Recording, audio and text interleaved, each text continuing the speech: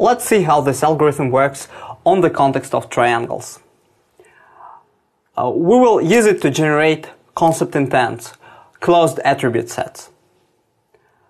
So the first thing we do is we call first closure, and first closure gives us the lactically first closed attribute set. It's the closure of the empty set. Well, in this formal context, the empty set is closed, so our first closure is the empty set.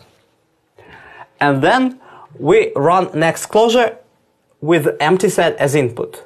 And next closure, we hope, will give us the lactically next closed set after the empty set. So A in our algorithm is empty, and next closure goes through all attributes from E to A and tries to add them to the set A. So we start with E. And we form the union of the set A, attribute M. In this case, we get the set consisting of one attribute E. And then we compute its closure. This is going to be the set B in our algorithm. Okay, so what objects have attribute E? It's T2 and T7, and they don't have anything else in common. So the closure of E is the set E. And the smallest new element in the set is E. So indeed, in this case, the set A is E less than the set B. The first element in which A and B differ is E. So this is our next closed set, E. We run next closure again, now with E as input. And next closure again starts with the largest attribute and tries to modify the set A. Well, the largest attribute is E, but E is already here. So when the attribute is part of A, the algorithm removes it. And so our A becomes the empty set. The next attribute is D. The closure of D in this formal context is D itself, because of the object T5, which has D and no other attribute. So B equals D, and the smallest new element is D, so this is our next closed set, D. At the next run of next closure, A equals D, and we add attribute E. Well, the closure of DE is the set of all attributes, because there's no object here that has both D and E. And the smallest new element in set M is A. So this is the first attribute in which the set A, capital A, and the set capital B differ. Here we have D, here we have A, B, C, D, E. And the first attribute in which they differ is A. So A is greater than E. So we can't say that B is E less than A. So we ignore this iteration of the algorithm. And next closure goes to the next attribute. Well, the next attribute is D. So it removes D from A, and we have the empty set here. The next attribute is C. The closure of C is C. And the smallest new element is C again. So this is our next closed set, C. The algorithm continues with C as A. The largest attribute is E. The closure of CE is M, because we have no objects that have both C and A. And the smallest new element is A, so we ignore this. And we go to the next attribute. The next attribute is D.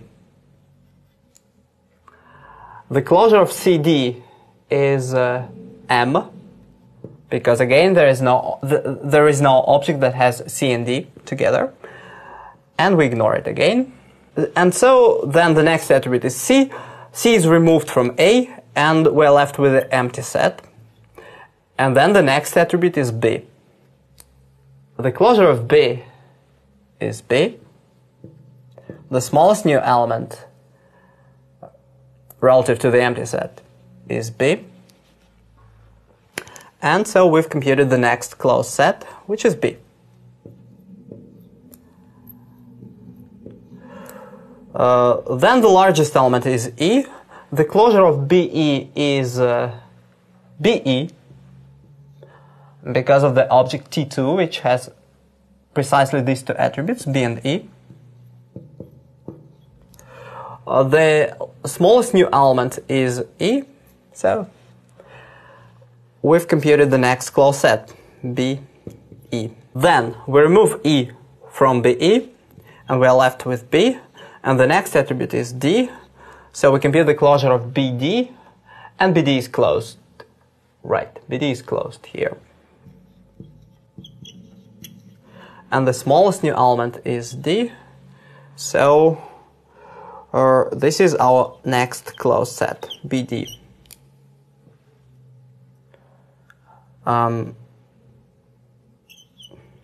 Now A equals to BD, and we add the new element, the largest element, E.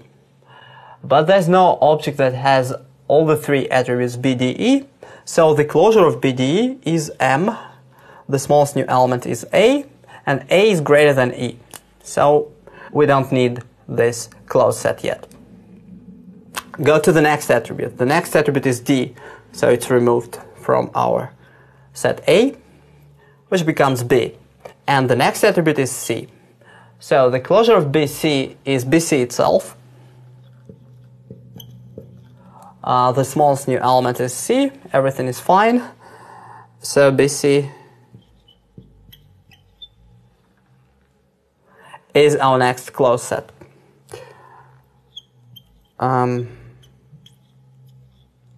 Then we add E, but the closure of BCE is M, so we ignore it. Then we add D, but the closure of BCD is again M, so the smallest new element is A, and we ignore it again. Then we remove C, and we remove B, and we are left with the empty set. And the largest element that remains is A.